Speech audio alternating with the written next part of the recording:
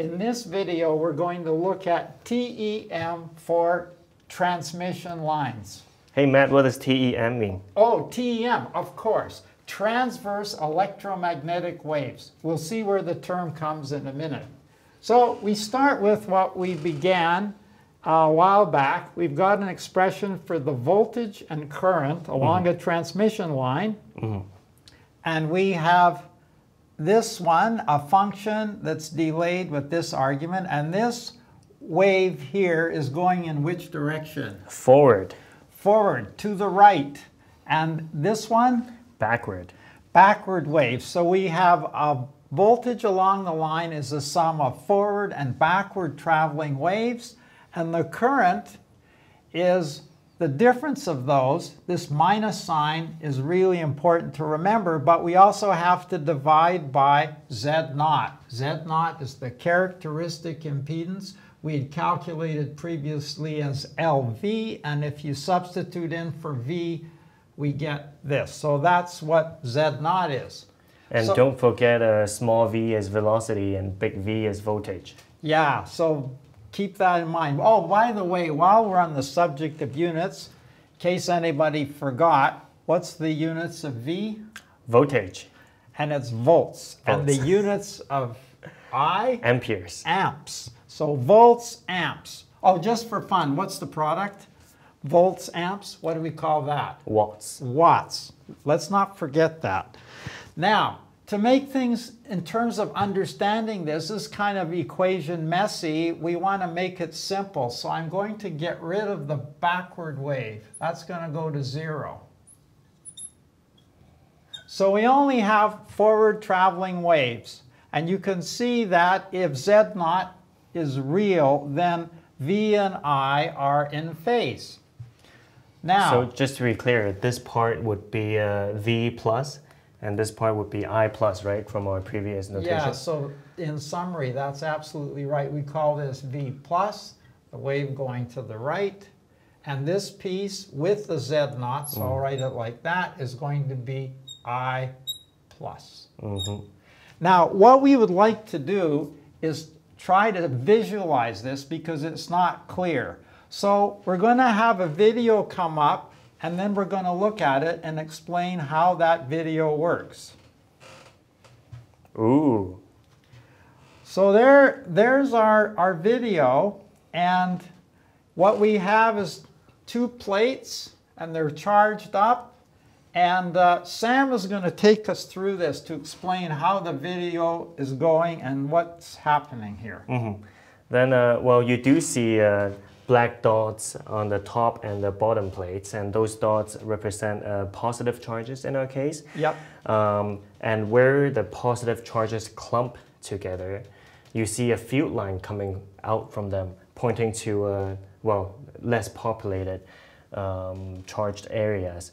So I guess we can say that from clumps of positive charges, you would get fields going to less populated areas.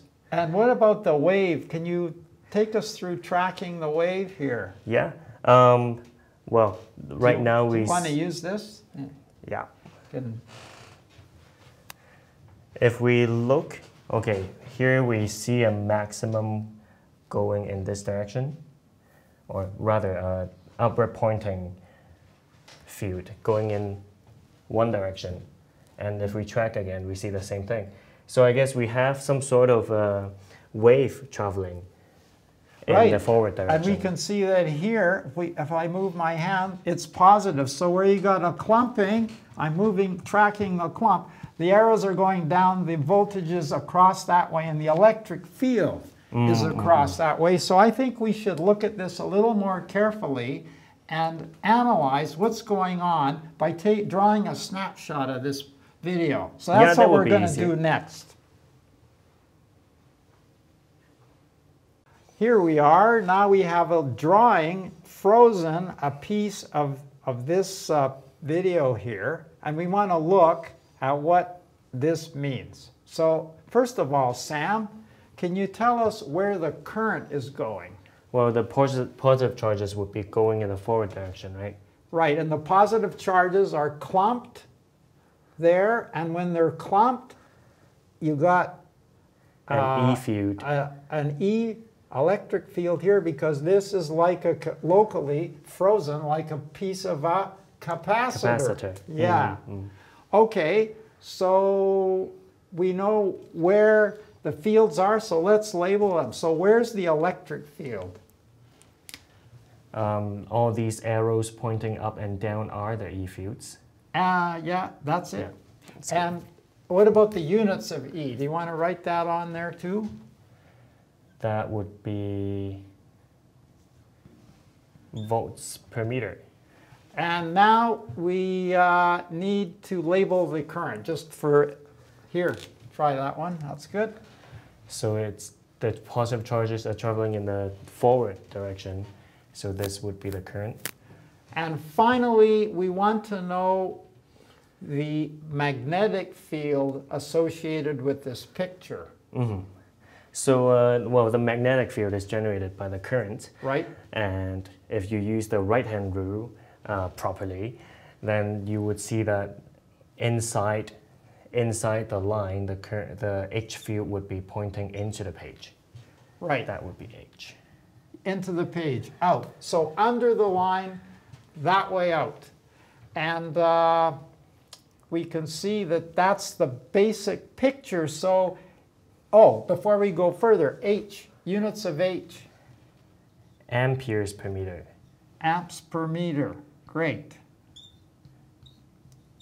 Now, although it may seem trivial to everyone, remember that this exists for two conductors. It's pretty obvious. You got a wire here and a wire here, or a plate here and a plate here. So it's always a two-conductor situation for transmission lines.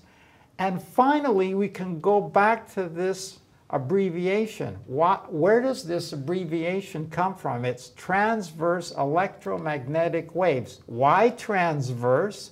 Well, the E is in the X direction.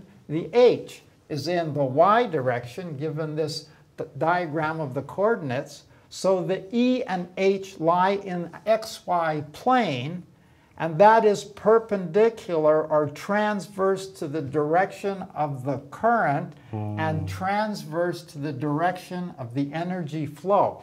And so now we have everything before us, so we know the transition of going from volts and amps to the electric field and the magnetic field. Oh, they actually might not see this too well. I'll take you out of the picture. Take me out of the picture. So you can see the units of E and H. Any questions? Or is that all clear to you, Sam? This looks very clear to me. That's all good. Good job. I've learned a lot today.